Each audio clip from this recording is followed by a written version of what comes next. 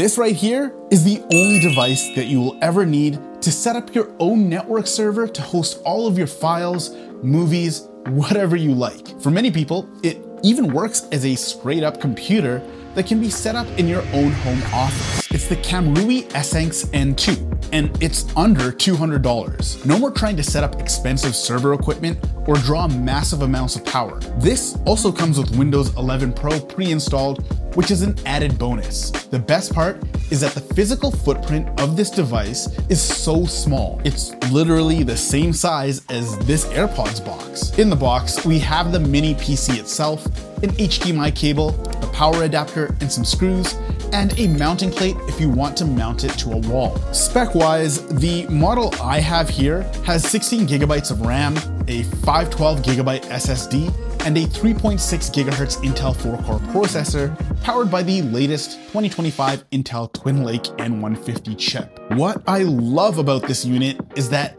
you can unlock the mini PC using this switch and reveal the internal components inside, allowing you to upgrade this unit later on if you so choose to. Now, port-wise, we are limited, but the key here is that we have enough of the right ports. No fluff. I do wish it had USB-C, but for everyday usage, USB 3.2 is more than fast enough. On the back, we have 1 gigabit Ethernet port, a display port, and HDMI, so we can run up to 2 monitors, 2 USB 2.0 Type A ports, and finally, the DC power port, which takes only 15 watts of power. On the front, we have the power button, 2 USB 3.2 Type A ports, and of course a 3.5mm headphone jack. A huge advantage of this mini PC is that Bluetooth is already available without needing an extra adapter. So you can immediately hook this up to any Bluetooth peripherals from the get-go. This is perfect for running everyday tasks, server management, or even just using it as a secondary device. So why don't we just go ahead and hook this up for the very first time to see how it fares? Come on.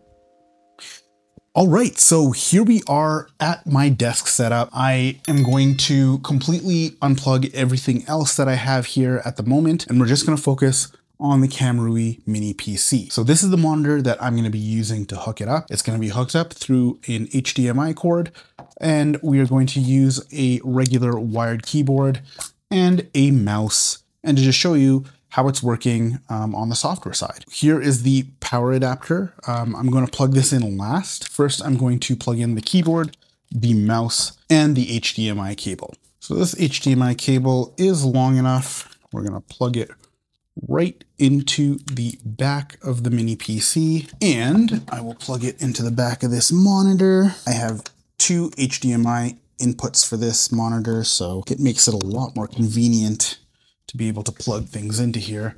I can actually switch between my laptop and this mini PC if I want to, which I think I might do. I might use this as a dedicated Plex server and just have it sitting to the side. And when I want to switch over to it, I just have to switch the inputs on the monitor. So I think that'll actually be pretty convenient for me. Now I'm just going to go ahead and plug in the USB keyboard. Now, as I mentioned before, it does have Bluetooth, so you can hook up a Bluetooth mouse and a keyboard. However, because this is the first startup, we want to set everything up first. I would recommend using a wired keyboard and a mouse, because you don't know if the Bluetooth, actually you can't even connect to your Bluetooth peripherals until you get into the operating system itself. You would want to use a wired USB. So I'm going to plug it into the back because these are just regular USBs. The front has the high-speed USBs, so you don't want to plug your keyboard and your mouse in there. If you're going to be using up those ports full time, you want to be able to have that front 2 USBs free. Now, one thing that I find is a disadvantage to this mini PC is that it doesn't have any USB-C ports. An easy way to rectify that is to get a USB 3.2 hub that you can plug into the front, which has all of those ports available to you. So you would be able to input USB-C peripherals if you want to by just purchasing one of those. I'll put a link to that in the description as well too. I have a bunch of different USB hubs that I would recommend, so I will link that in the description. Alternatively, you could also purchase a mini PC with USB-C, and I do have a link in the description for a mini PC that does have USB-C. So if you wanted to get one of those, if you prefer USB-C over the USB-A ports, then I will put a link to the description with one that does have more USB-C ports. Okay, so the keyboard, the mouse is hooked up. Finally, we're gonna do the power. I am going to plug this in temporarily into a power outlet, and we'll plug it into the power. All right, so the moment of truth, let's boot this guy up. We have it plugged in. All the peripherals are plugged in here. I apologize for the mess. It's just a temporary setup as of now. We just want to show you how this works. But I'm going to go ahead and boot that guy up. You can see that the LED is on, and you can see that the boot screen is there. And it's probably going to load right into Windows for us because Windows is pre-installed on these mini PCs, which is a huge advantage.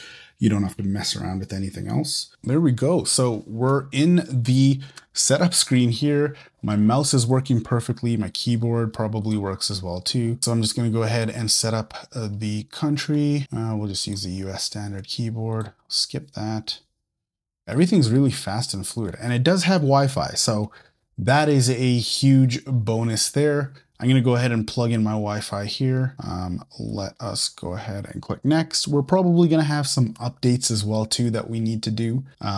If that's the case, I'm just going to skip through that. Yep, there we go. Checking for updates. I'll just pause it here for now so that I don't use up any space. All right, so we're back and we have our updates installed. I'm just going to go ahead and accept this. Okay, so we're just going to go ahead, set it up for personal use. So here we are at the update screen. The one part I loathe about Windows is the updates. And that has been one of the nuances that I've had to deal with while I was on Windows for quite a while. I'm now on Mac as my primary PC, but I still use Windows in the background. I still use it as my server. It is a solid operating system. Don't get me wrong. It's been around for decades, but sometimes you just have to deal with things like this. Now, once these updates are done, we'll poke around the operating system. I'll show you the specs. I'll show you some Wi-Fi speed tests as well too, so you can kind of get an idea of that. And if there's anything else in the future after this video that you want me to test out, do let me know in the comments below. I can definitely test those things out for you. So I just let the computer sit for a couple of hours, just letting all the updates to install and just letting it settle for a little bit before I was doing any of my testing. And everything seems to be working perfectly. All of the drivers automatically installed. Didn't have to do anything in regards to that. You can already see here we have Bluetooth, we have Wi-Fi, everything is good. And I did plug it into Ethernet for a little bit. I have gigabit Ethernet speeds in my home right here. I was very impressed with what I got, as you can see. And let's take a look at what our specs are. So we have that 500 gigabyte SSD, 128 megabytes for the graphics card, and then we have 16 gigs of RAM and our Intel N150 processor. Now, everything works really smooth. Just navigating through the operating system is very, very smooth. Everything's fluid. You can see that there's not that much lag anywhere. If you are a heavy gamer, this is not for you. It did choke a little bit when I installed Call of Duty. It wasn't able to actually load the game properly. So that was one thing I noticed. However, things like Roblox and Angry Birds, those games actually were pretty fluid. It worked really well with those types of games. Something that doesn't have heavy rendering, this PC will be able to handle that without any issues. And another thing I should mention is that it is super fast on my home network. So I have a bunch of movies on my home network, and just playing those movies off of a network drive was incredibly fast. I was able to seek through the entire movie. I could skip to whatever part I wanted without any lag, any stutter. And these are 4K movies that come around 20 to 30 gigs in file size. So it was able to handle that without any problem. Rendering was great and we didn't have any issues there. Now, another thing about this PC is that it's very silent. You can't really hear it unless you're doing some heavy tasks, then the fan will just kick in for a little bit.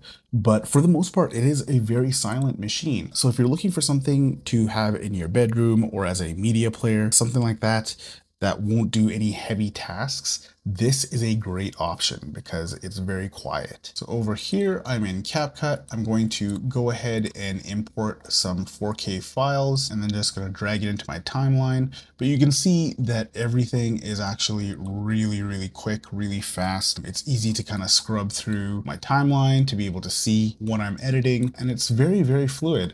I'm really impressed with this as a editing machine.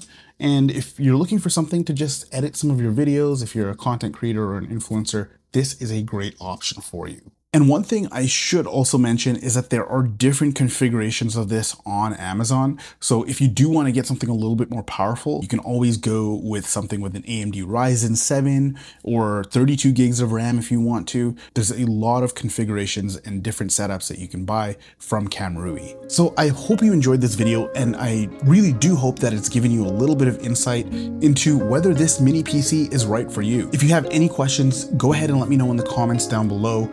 I also will include the links again to this mini PC as well as one with USB-C so that you can get the best deal on Amazon. Like always, my name is J.I. Thank you for watching, and thank you for kicking it with me.